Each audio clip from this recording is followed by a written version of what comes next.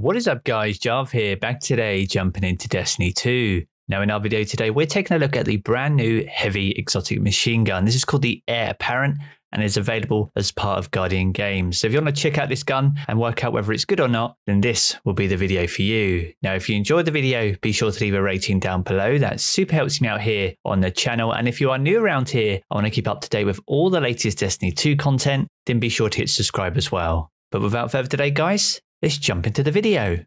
As always with our breakdown videos, what is the Heir Apparent? This is the first of its kind. It's an exotic heavy machine gun introduced with Guardian Games. Its main intrinsic perk is Heavy Slug Thrower. Use aim to spin this weapon up, and this weapon can be fired only when fully spun up. It also has Armor of the Colossus, so while you're at full health, spinning up this weapon will protect you with an arc shield. Now a few stats to be aware of. Although this is a heavy machine gun, it has a handling stat of 70, which is rather high, but also a couple of hidden stats. It also has aim assist of 90, so it's super forgiving when you come to fire this weapon. It also has a recoil of 75 again, which is quite high, and it also has a bounce direction which tends to be vertical, which again helps with the overall handling of this weapon. Now a few final things of note. It has a huge magazine. It can hold up to 500 rounds in total, including its reserves, and as well as that, it's also a 900 round per minute archetype, which means this falls in line very much alongside weapons like the 21% Delirium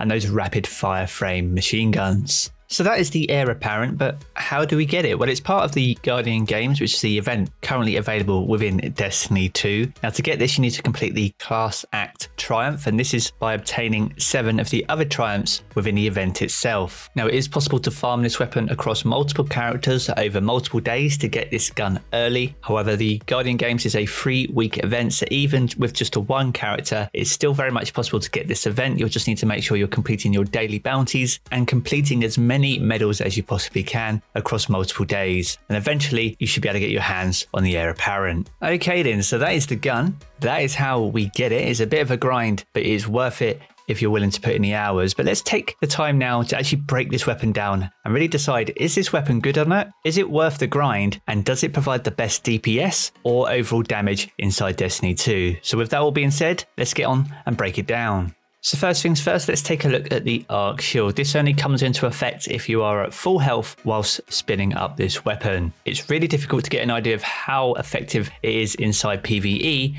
However, we're going to jump into PvP for this one and get an idea of the damage numbers and the overall effects and benefits of different types of weapons. Now, a thing to note inside PvP is that the Heir Apparent will grant you 100 rounds per heavy ammo pack, which is a massive amount of ammo for a heavy machine gun, and it will offer a full team wipe as a result of that. So bear that in mind when approaching things like Trials of Osiris and any of the elimination modes. So taking a look at the shield, then if we start off with a popular kinetic weapon, the Spare Rations. Now normally this will deliver between 43 and 68 in damage, 43 to the body, 68 to the head.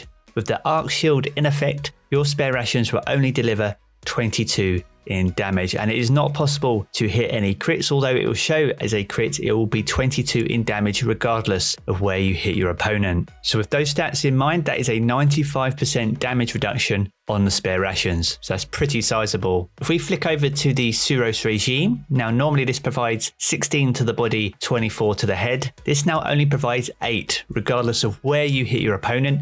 That is 100% damage reduction overall on the Suros regime, which is actually insane. So by looking at those two kinetic weapons, we can see that this arc shield has fantastic resistance against most kinetic weapons. However, things get interesting when you start applying elemental damage to the shield. Now, a perfect weapon to use in this scenario is the Hard Light. We can flick through absolutely every element in the game. So we're going to start off with Void. Now, normally this will deliver between 16 to the body and 26 to the head in damage. However, against the arc shield, this will now only deliver 14, which is only a reduction of 14%, so much less than any of the kinetic weapons we tried. If we flick it over to Solar on the Hard Light, this will also deliver 14 in damage, again providing a minus 14% in your damage output. But things get really interesting when you flick to Arc. So normally you'll be dealing 16 in damage, and that is still the case. You will still hit 16 against the Arc shield, but you cannot hit 26, which is what you would normally get for a crit. So you don't get any damage reduction really with an arc element. However, the arc shield will break in the same way as it would in PvE. By breaking the shield, this would deliver 130 in damage against you, and as a result, leave you very weak indeed. So what these tests tell us is that kinetic weapons have high damage resistance. Energy weapons do deliver more damage against the arc shield, but arc weapons is where it's at. So if you see someone running around with Heir Apparent and they've got the arc shield up, reload that hard light to arc and you will shred them. And if you can break that shield, you'll deliver 130 damage against them. So it's something to bear in mind if you're going to run it in PvP, but it's something to bear in mind if you come up against it as well. So that's the shield. So let's take a look at how much damage this weapon can deal. How much DPS can the Heir Apparent give out? Well, the Heir Apparent can deliver 1,182 per critical shot. It's a 900 rounds per minute weapon. So if we divide that by 60, that gives us 15 rounds per second. So as a result, that is 17,730 damage per second that the Heir Apparent can deliver. So if we compare that to something like the Xenophage, which is the go-to DPS weapon probably this season. So this delivers 13,607 per hit. It doesn't provide any critical damage because it has an explosive round, which also has a benefit in the sense it has no damage drop-off as well. But that aside, the Xenophage is 120 rounds per minute weapon. So again, divided that by 60 is 2 rounds per second. So even at just 2 rounds per second, the Xenophage can deliver 27,214 in damage. So that is a 53% increase over the Heir Apparent. That being said, those two weapons are two different archetypes. One's a 120 and one's a 900 rounds per minute weapon. If we take another 900 rounds per minute weapon, if we take the 21% Delirium, for example, this can provide ×3 killing tally, which you can stack. You have overflow, which means you can have a full magazine with 3 times killing tally. If you apply a boss spec to that as well, that allows you to deliver 1,142 per critical hit. So at 900 rounds per minute, again, that's 15 rounds per second, which is the same as the Heir Apparent. So as a result, this can now deliver 17,130, which is only 3.4% less than the Heir Apparent. So there's a little bit of food for thought there about what type of weapon you want to take, depending on what activities you're running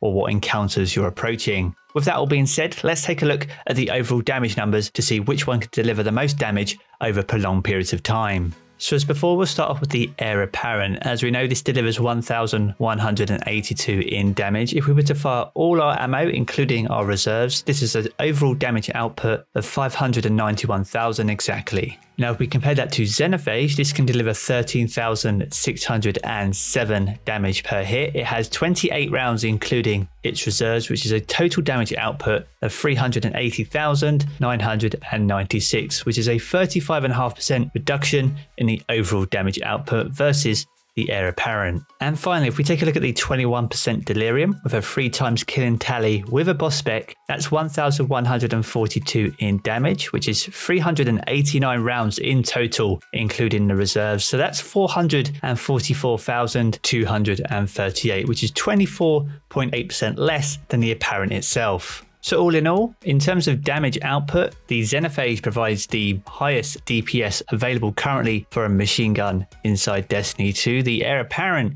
provides the highest overall damage output for a machine gun inside Destiny 2, but the 21% Delirium is a worthy contender and most definitely makes up for the fact that it's not an exotic when compared to both of these weapons, either in DPS and overall damage. So bear that one in mind if you don't want to use an exotic in the heavy slot. So there we have it, guys. That's a full breakdown of the Heir Apparent and a real summary of the DPS and overall damage output of some of the best weapons currently available inside Destiny 2. If you have enjoyed the video, be sure to leave a rating down below. That super helps me out here on the channel. And if you are new around here, I want to keep up to date with all the latest Destiny 2 content, then be sure to hit subscribe as well. I'm going to jump back into the game as always, guys, but I will catch you all again very soon.